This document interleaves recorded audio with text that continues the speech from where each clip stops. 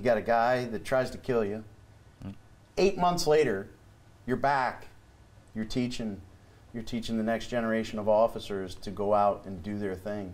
Montgomery County 911, what's the address of the emergency? Today we have the honor of speaking with a remarkable individual whose journey, determination, and resiliency is a testament to the human spirit. Sergeant Kepp, thank you for being here with us today. Thank you for having me today. Yeah, thank you for making the time. And, you know, I know our community has a lot of questions. Everybody wants to talk to you.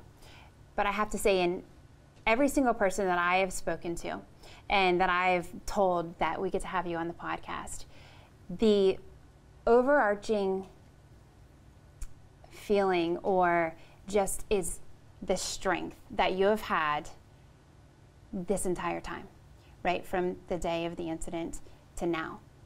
Tell me about that. Tell me where that strength comes from. It's hard to say to some extent. I think a lot of it comes from this family, the law enforcement family. You know, coming out of surgery that first day and having, you know, the people that were there for me, my best friend, Brendan Johnston, who's lieutenant on the department, you know, having him by my side because I've known him for, 15 plus years now, outside of law enforcement, and then obviously now in the department. That kind of kick-started, and I knew that he was going to be there. I thought he would, and then I knew that the law enforcement family would show up in droves like they did. And I think between that side of things, my officiating, as I officiate college football and high school wrestling, that family being there, my family being there, yeah. That's where I drew things from. I think Chief Frank was there one of the first day or second day, and I didn't want much else other than people just to be there and hang out. And that's really what I think got me through it and allowed me to persevere through it, because it was a constant stream of people in and out of that room, just hanging out, shooting the breeze. And I think I had the TV on maybe 2 times the whole time I was down at Shock Trauma, and it was for Ravens games to watch football. And that's what I wanted. Like, that was way more fun and entertaining, and got me through everything much more than sitting there playing video games or watching TV or doing anything else. So I drew it from the people that were there for me, and it's obviously the people that weren't there too. The support from the community members, whether it was cards, emails, texts, whatever the case may be. It's pretty impactful when you have something happen to you in in the line of duty and in an environment where we're not always most loved or most liked, but the outpouring of support was just incredible. And I love hearing you talk about this, the thanks for other people, but your mindset, that starts somewhere else, somewhere deep. I'm going to tell you that, like, the phone call that night is one of the, few that I remember through my career, and they're always the most terrible. And then as we were looking at what happened, right, and reviewing it, I heard your voice as you're calling out for help. Just as calm as can be. You're on the side of the road. What in the world are you thinking at that point? I don't know. I knew, I have vivid recollection of the entire night. I didn't lose consciousness, didn't lose any bit of it. So you remember everything? Every single aspect of it, sight, sound, smells, everything. So, I think as many others did for, what I'm sure we'll get into with going into their training, I kind of just jumped back into the, this is bad. I know people need to get to me quick, and just, it's like many of us, hearing people scream on the radio when they're not really in trouble, or vice versa, scream when they are in trouble. I just I knew I needed to get the message across. I don't know how it came out like it did. I don't know how it came out so calm and what it was, but I just knew that people had to get there. And luckily, because of, the plan we'd had throughout the night, I knew people were close, and they were there, within seconds to be there for me. But yeah. I think you kept everyone else calm, to be honest. And look, you're fantastic teammates that came to help, and really special people. We've spent some time with them and talked to them, and very impacted, but they're impacted by your strength. And again, it goes back further than that. Why'd you become a cop? So I always kind of was in the back of my head throughout my life. I was always intrigued by it. Started to go the political science route coming out of high school. Had a great political science teacher in high school and thought I wanted to maybe go the law career. Went to Virginia Tech, realized that political science in that capacity was not where I wanted to go. Right. So came back to Maryland to finish up at Towson as a business major and really started entertaining the idea again. And what really was a catalyst for it was meeting Brendan through football officiating. Okay. And he was at the time a PO3 on shift 8 in Wheaton. So he was, after, whether it was for my first or second year meeting him, he's like, why don't you come do a ride along? I was like, okay. So went and ended up doing 2 different ride alongs with him and realized that that kind of environment where I ended up going in Midnights in Silver Spring, that fluid environment, not married to a desk, right. Constantly changing, no 2 calls are the same. That was really what I wanted to do and where I wanted to be with what I was doing and how I, had thought about being in law enforcement before, and that really was the drive to start going down the career path of being in law enforcement. Business world's loss, our tremendous gain. Okay. Yeah, big time gain for us. Well, also in this recovery, right?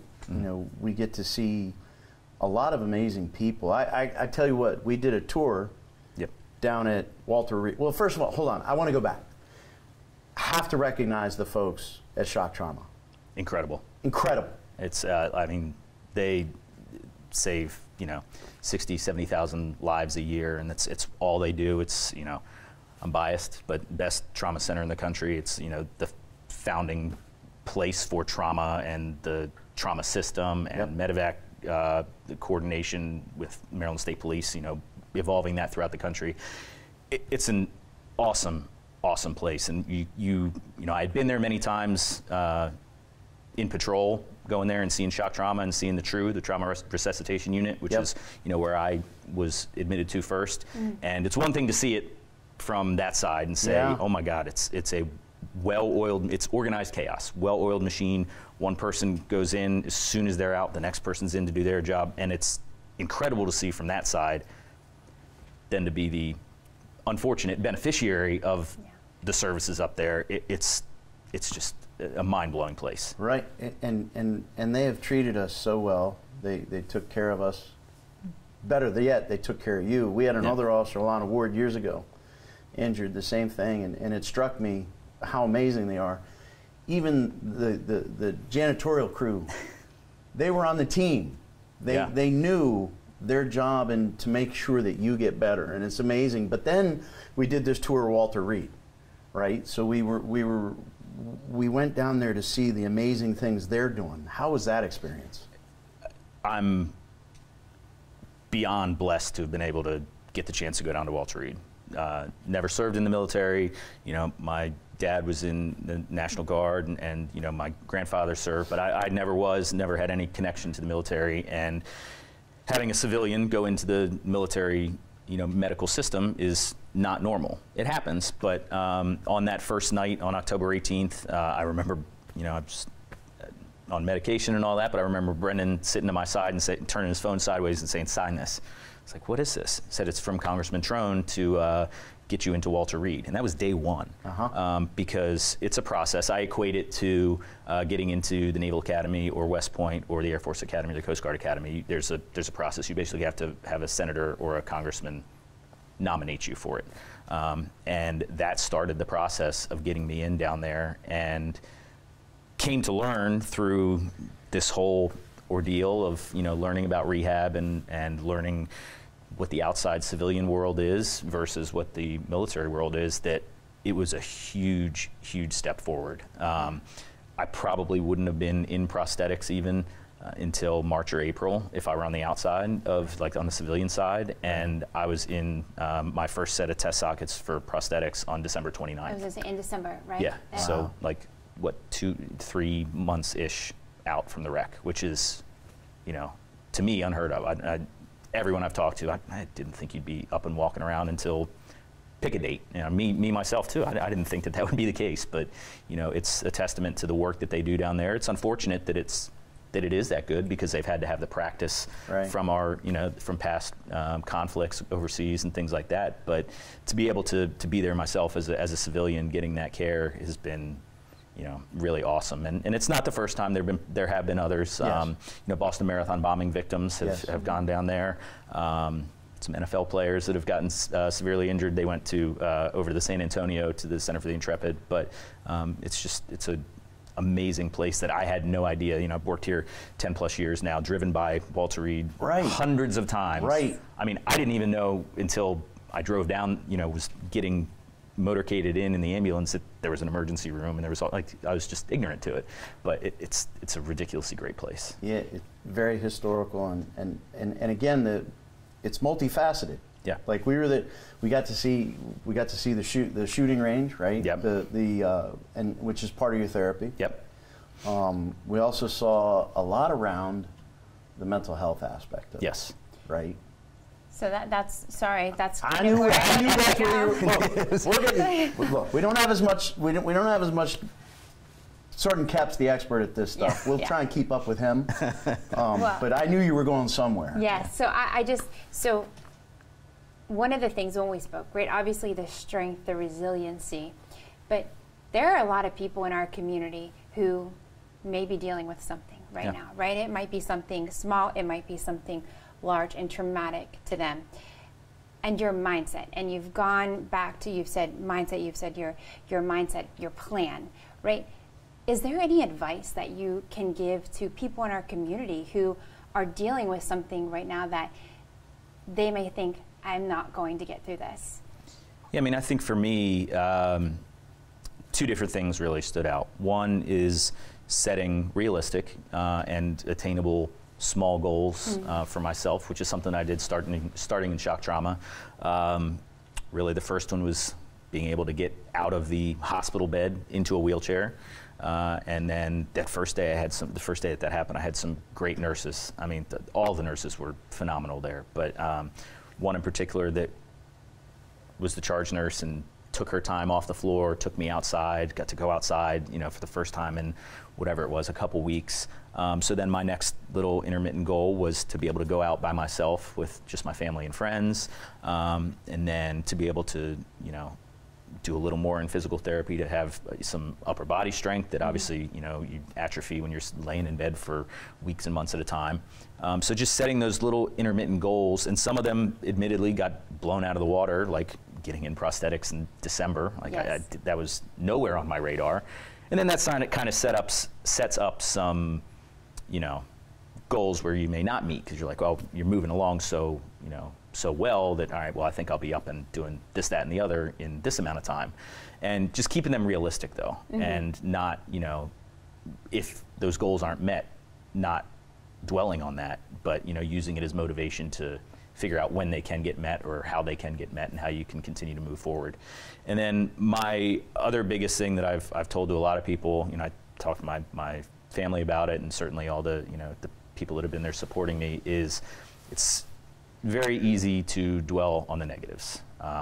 There is certainly a time, you know, talk about mental health and people that are experiencing problems. You can't suppress anger or the, you know, negative emotion or frustration or sadness or whatever. That's got to come out. I mean, we're human, and I don't think it, you know, we are doing a good job as a department bringing that out more within our officers with a lot of the training at the academy and things like that. But it's something that's not easy for all of us to do. So there's a time to have those negative or difficult emotions, but if you dwell on them and you keep them in the forefront, it does no good. You have to, you know, you have to move forward with the positives. And for me, I was alive, right? I had no, you know, injuries to my upper body, nothing to my head, no TBI, nothing like that, which is a godsend. And I was gonna eventually go to Walter Reed and get the rehab there, and I would be up and walking again. And as I stubbornly, stupidly, whatever you want to call it, you know, with my attitude, said, you know, I wanted to be back. You know, I said it very early on, very, very early on to Chief Jones, like I wanted to be back. I'd be back on the road. I'd be back on the football field. And just having that in mind, it's so much easier to think about those positive things, all the good stuff that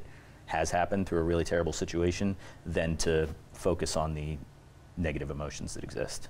Are we back on the football field? Not back on the football field yet. You're in the replay booth. In the replay booth, so I'm doing. Okay. Yeah. Right. I'm not sure. I've seen some calls this season so far. Like, you're not in the ACC call center. Right? I may have been once this year, but I'm not for any of any interesting situations. But I'm up in the replay booth, which is a very different experience. It's not where I want to be. I want to be back on the field. You have a different goal. Yep, but I do. This is where Like, you for are what right games? So this past week I was at William & Mary. William & Mary played Campbell. Okay.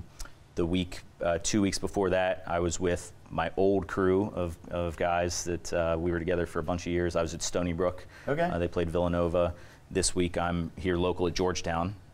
So doing a little bit in that. So it's the Coastal Athletic Association, the Ivy League, and the Patriot League that I'm a part of, and we do fall under the umbrella of the ACC. Okay. But it's not. It's. Oh, I didn't know that. I'm sorry. I apologize. Oh no, we do. We actually do. It was funny that you say that. So we do fall under their umbrella, but it's not where I want to be. I love being back with the guys and back involved in football. It's very different, totally different from being on the field. You're looking. If you think it's just somebody up there looking at a screen and making a decision, I've learned very quickly that that's not what it is. It's constant talking, constant analyzing the game, looking at different things. But the main reason I'm not back on the field is just working through some prosthetic issues. I can run, I do run, and I have blades that I use for like actual running type stuff. I have the setup that I have normal which is what I'll wear when I am back here on the road and things like that.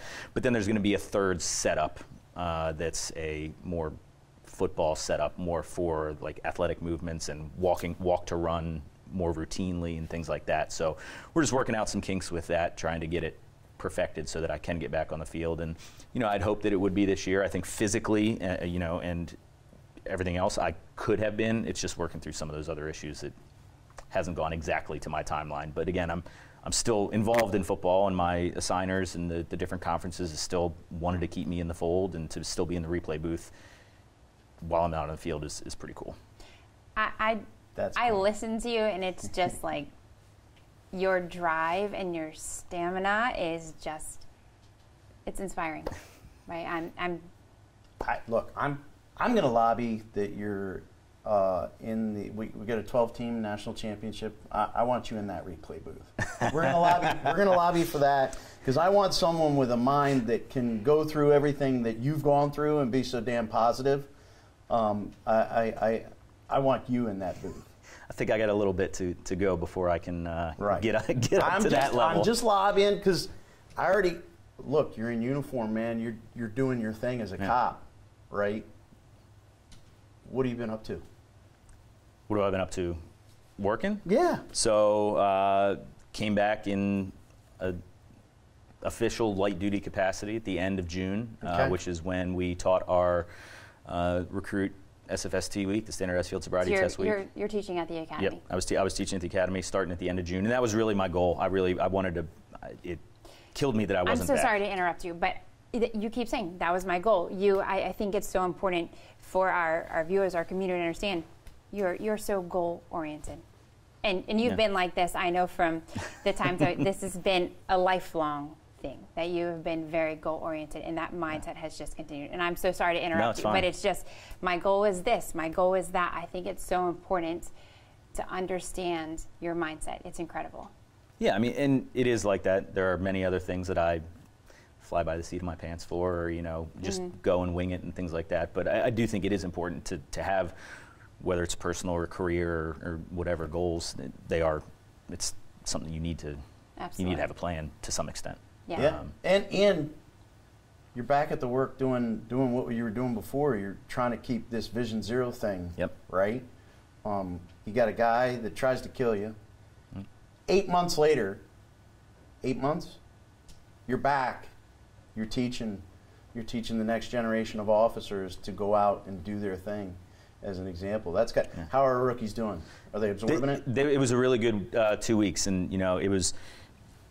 Crash happened October 18th, and DUI week was supposed to be right at the end of October, beginning of November. So, I missed out on that teaching, which stinks because I've taught every class since session 64. Okay. Every class I've taught the DUI week too. So to miss one sucks because I have a group out there that they know who I am, they know who I am, but I don't know who they are.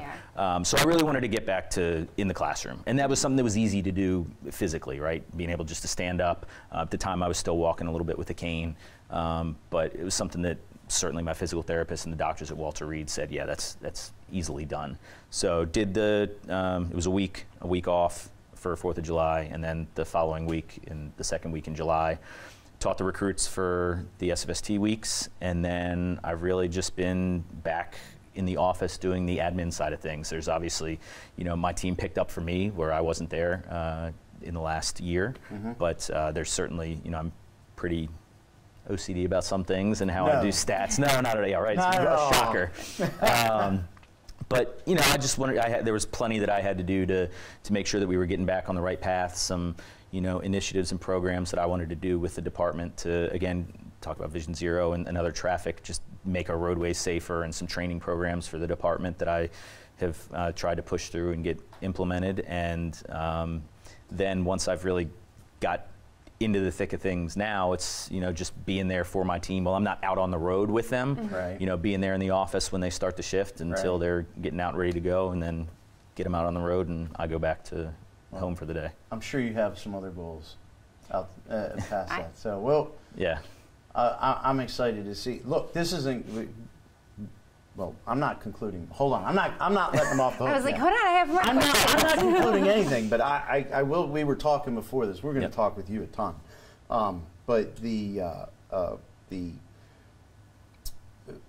again, just the fact that you're back in uniform doing your thing. It'd be so easy to call it a day. Now you see a bunch of people, right? And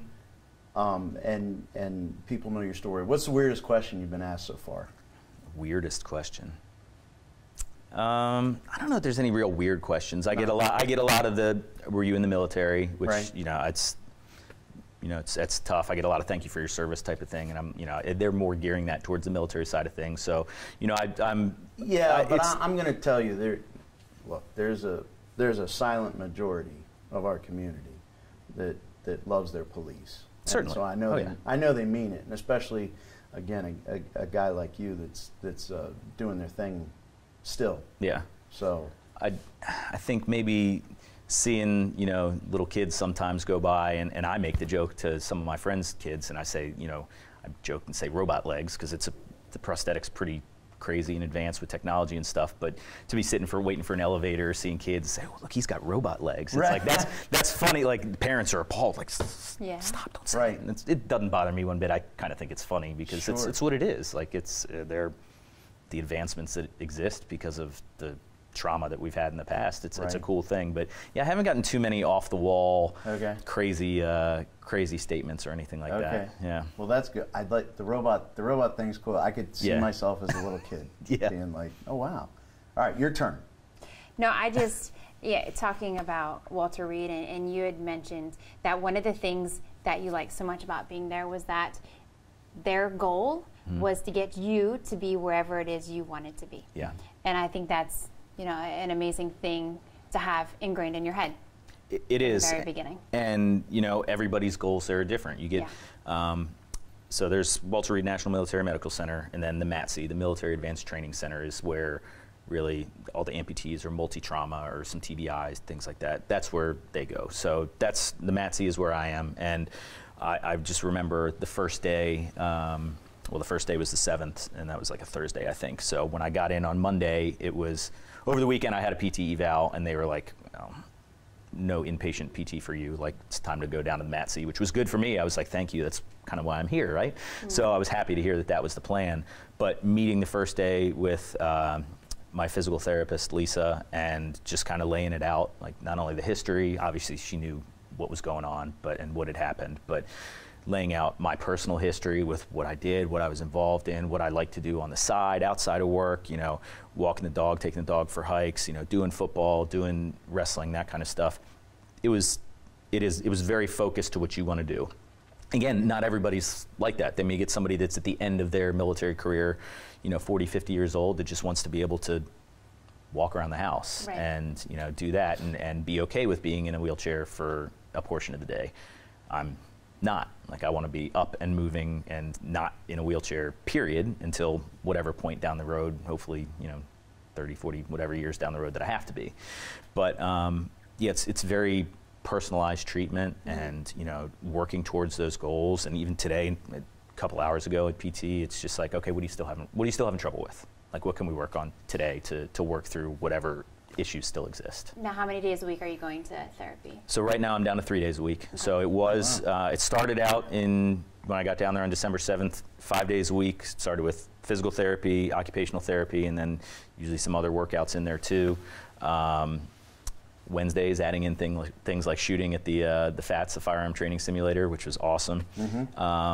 And as it's kind of progressed, and as I got into the blades and running in the blades and more comfortable walking around, ditching the cane and walking normally, we've been able to taper it down. So it's not, there's, more limited on what I have to work for to be totally functional in everyday life, which is, it's a positive thing. I mean, again, a year and a week out, and I'm getting ready to cut down to, 1 day a week of PT here pretty soon is a pretty cool thing.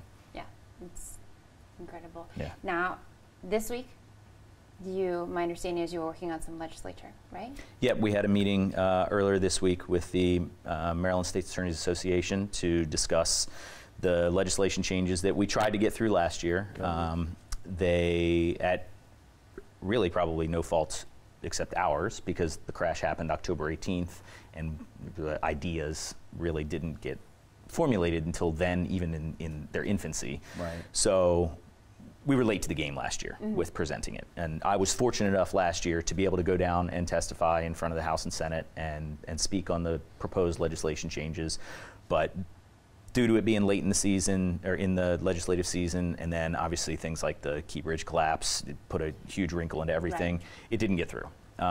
And so we got on the ball early this year. We pre-filed some of these bills to try to get them through with people like Delegate Wims, who's been a huge supporter of it. And now we're kind of in the process of getting sponsors for the bill from around the state and reaching out to those other groups where we had some who may have had questions about the bill last year, just so we can clear everything up and have the best chance to get it to go forward for this legislative session once it opens. Now, can you, sorry. You were going to ask the same thing I was going to ask. Go ahead. No, I already knew what you were going to ask. Go ahead. Can you tell us a little bit about what is in the bill? Yeah, so the proposal is two separate bills. So there's one bill that deals with the criminal offense of reckless endangerment. So right now, creating a substantial risk of death or serious bodily injury, reckless endangerment. There's an exception to that says, except when it involves a vehicle. The legal language is a little different, but you can't have reckless endangerment if it involves a vehicle. We've had legislators, politicians, researchers go back through and figure out why in the world that existed. Right. We've kind of found the person that got it that way for their own agenda in the past, back I think it was in the 70s or 80s, and there's really no logic to it. So hopefully we can get that removed. And that, again, the purpose of that is to, when we have these driving actions like the months prior to the crash, not dealing with my specific incident that night of the 18th, we have another tool in our tool belt to say that those actions, while they are driving and while they're a traffic offense, they also rise to a different level of a criminal offense too. It's something that can get someone in front of a judge for that type of behavior. Yes. So then there's the second aspect, which is a traffic bill, in effect. So it would amend negligent driving and reckless driving and aggressive driving. So the biggest change, hopefully, will be reckless driving, kind of mirroring some other states where it would be a must-appear offense. It would be an incarcerable offense for the first time, and the probably not contention, but the discussion there is whether or not we will have a speed limit threshold like some other states that are nearby, but having that ability to have speed in and of itself be reckless, which right now is not. I mean, I can't tell you how many times I've pulled people over, I'm sure in your career, and say, oh, I was going, you got me at 90 and a 55. Well, Right. I'm not going to jail, right? And the answer is no, because we're not in Virginia. Right. And that's, you know, I'm not saying that everybody needs to, or that Virginia's No. doing things the right way or the wrong way, but But it's a tool in the belt. yeah, For us to be able to impact. Like, you've been on enough. We've all been on enough fatal accidents. yeah, What kills? Speed. yep, And then the rest of what you're going after. yeah. For So real. yeah, so that'll be the reckless driving portion. So making that the higher, kind of thinking of as the DUI, DWI tiers. It would be the negligent driving, reckless driving tiers. Negligent driving also would be a must appear offense and potentially incarcerable, but it would be a much lower lower threshold there. And then kind of tweaking the aggressive driving bill or the aggressive driving statute, whereas now you need multiple driving actions over a continuous period of time, and it's convoluted to say the least. Like Yeah. you got to look back in the fine schedule and say, okay, did they do this? Oh well, no, this one doesn't count. So trying to make it a little easier, adding some of those bad aggressive driving behaviors to the list that reaches that threshold, and then for the aggressive driving side, first time would just be a higher maximum fine of $1,000 instead of $500. But if there was a second instance of aggressive driving, it would trigger a must appear for them. So again, trying to, and the goal of these isn't to incarcerate everybody It seems like intervention. It is, Yeah. and that's what we need for a lot of these. I mean, how many people have we all made traffic stops on in our career? And you go through e-tics and you look, and it's 28 stops, and everyone is speed, and every single one of those is 20 and over, and there's warnings mixed in there, and warning after warning. It does no good. And by having at least the tool in our tool belt to get them in front of a judge without just paying a fine and being Right. done with it, then maybe the judge can do something a little more than we To can. help curb the behavior. Yeah. Absolutely. I mean, it's even worse now because we've got speed cameras everywhere. Yeah. So you hit a speed camera in Montgomery County, you get ding, okay, I'm just going to pay the fine and call it a day. Yep. I mean, you would hope it would change behavior, but what we know is, what we see is it's not in all cases. Yeah. So we got to make it safer. And, it took us, we covered just a few weeks ago, unfortunately, Yep. that they finally closed the loophole Exactly. in Noah's Law. Yep. After how many years? I want to say it was 8, not 9 years. Yeah. 9 years. Yeah. 9 years to finally from his incident. Yeah. to do something that absolutely made sense. Yeah. I'm hoping that when you are, and we've got some good folks that are in the legislative bodies, We do. and that are trying to do the right thing. And my hope is that through all of your efforts, through our efforts, when you sit down and talk with them and say, "Come on, man," Yeah. right? Because that's what it is. This just makes sense. It does, and it's a great parallel to go back to Noah's Law, and it's unfortunate, but it seems like something bad has to happen a lot of time for a lot of these changes to occur. Right. And again, I'm all about through all this, whether it's using my experience to get someone else through a difficult time, get someone else into Walter Reed that wouldn't have been eligible, in this case, prevent someone else from being seriously hurt. That's a win if we can do that, and I think that's just the goal, is to make the roadways safer. I mean, that's what I've dedicated the majority of my career to doing with traffic stuff, and obviously have a passion for it. And yeah, I think the support has been great from every level, whether it's the county council all the way up to to Governor Moore. There's support all around for me, for my situation, for law enforcement in general, to curb these behaviors. Awesome. Go ahead. So the I last know we're thing- both both fighting over asking you I know, questions. This is the greatest. Pat's over here like, all right, seriously, Who's you next? guys Yeah, which professionals? one? What's going on? Go ahead. Sorry. So the last thing that I want to ask you is, knowing that we have officers who are watching this, right? Is there anything that you want to say to them? There's a lot to say. It's and it's something that I, my close-knit group of friends, and I think I'd be remiss if I didn't, mention the few that kind of in the order, whether it's from that night itself, and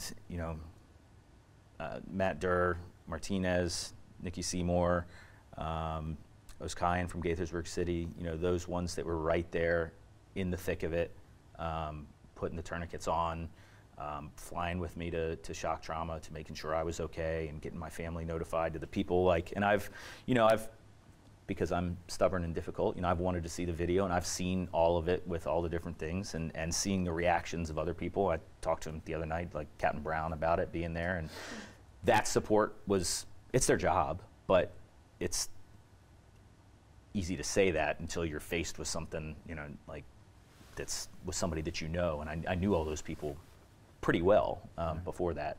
And then going up for the ones that were at shock trauma, whether it was Brendan, Al Dizenkowski, Mike Polksa, those three, and their significant others being there for me. They were, as Cindy from Shock Trauma, who, again, we talked about them just being so good and everything they did. She called them like the Three Stooges. Yep, that's accurate, especially for Polksa. Yeah. Who, again, we already talked. Yeah. Just so he knows, this is verification. Yes. He's going to receive an order to be sitting on the couch. I have no doubt that he will. Yes.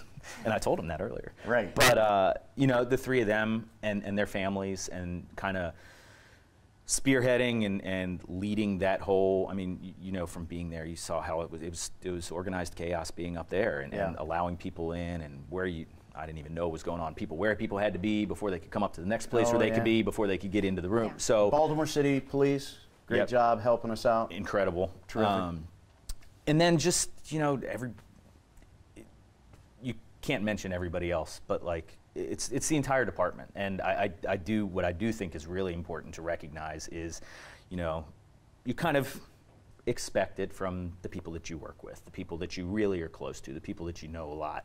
But what was really apparent to me is not just from the rank and file, the PO, the supervisors, my true coworkers, not that we're not coworkers, but immediately the support from the command level, from then Chief Jones through the assistant chiefs, and you as well. That support was awesome. And it's something that, as a PO and even as a sergeant, you don't see that a whole lot. You usually when you see command, it's like, like here's Chief Frank's coming in, what's going on.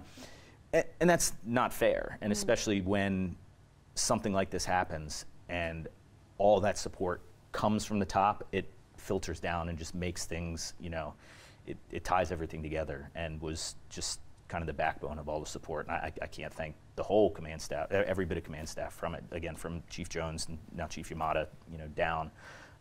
It's been incredible there. And just, it's thank you. It's thank you to the people that were there, that spent the nights at shock trauma with me, that came in the room and sat for hours and hours. It's the, people that I met through this. Some of them will understand because they've used this phrase to me, but the people that I didn't realize I needed in my life, that I needed in my life and need in my life, that have come out and have been by my side through it. It's thank you. And it's and it's not just from me, it's from my family as well, because there's been times when she may get mad when she sees it, but my mom has not always been a fan of me choosing this career path. Sure. She had a different view in mind for what she wanted me to do, and I get that. That's how parents are, but I think the support that has been there has changed that mindset completely for her. That it's a real thing. It's the support network that we have is huge, and it's been, take me out of the equation, it's been a godsend for them to be able to have that support network too, and the friends that were my friends, are my friends, that are now checking in on them. As much as I get, hey, how are you? It's, hey, how's your mom and dad? Hey, what are they doing? How's what's going on? They just got a lot of new sons and daughters. Yeah, they did. So. Well, look, we're a family.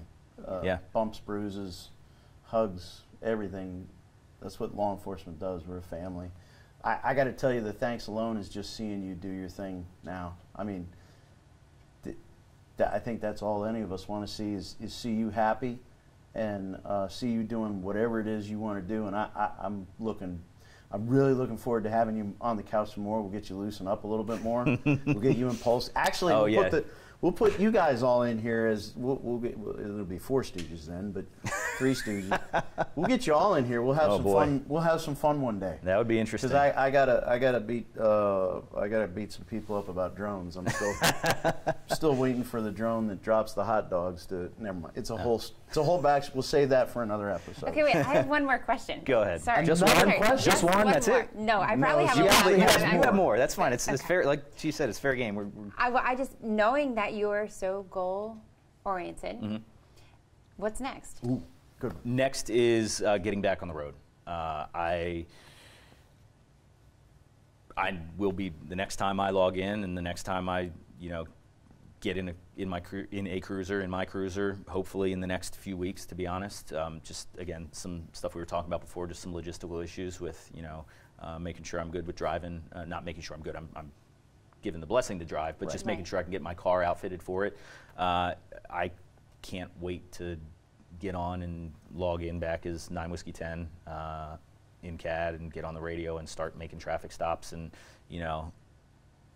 making the roadways safe again and locking up the people that make the unfortunate decision to drink and drive. Right. That's what I'm going to get back to do. And so getting back on the road, running our holiday task force that starts in less than a month now. November 20th, I think, is our first day for that. Okay.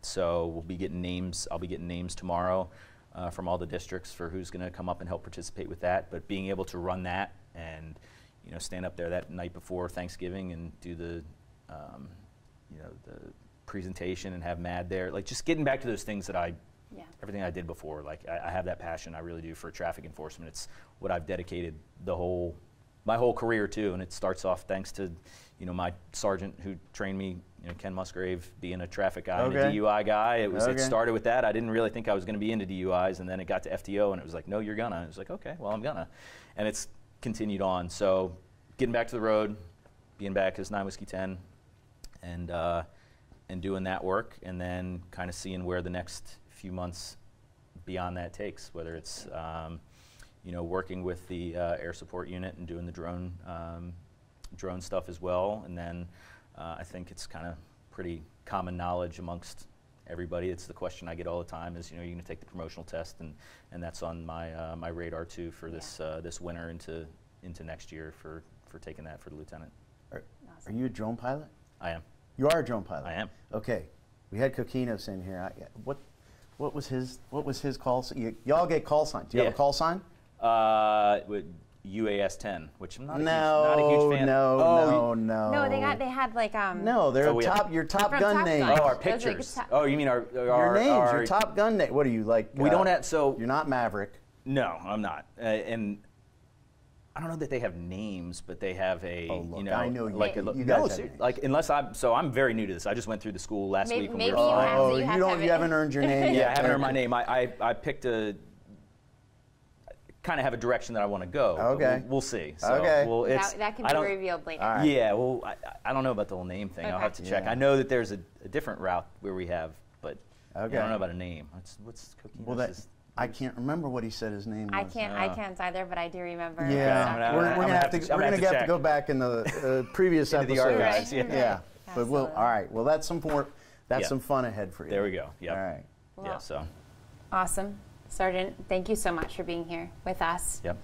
We look forward to having you back. We look forward to seeing everything that you're going to do. And I know with your mindset you will. I will. I appreciate you both having me here today, and the community for the continued support and wanting to hear my story a year and a week after. So. Awesome. And thank you for being here. Until next time, stay safe and stay connected.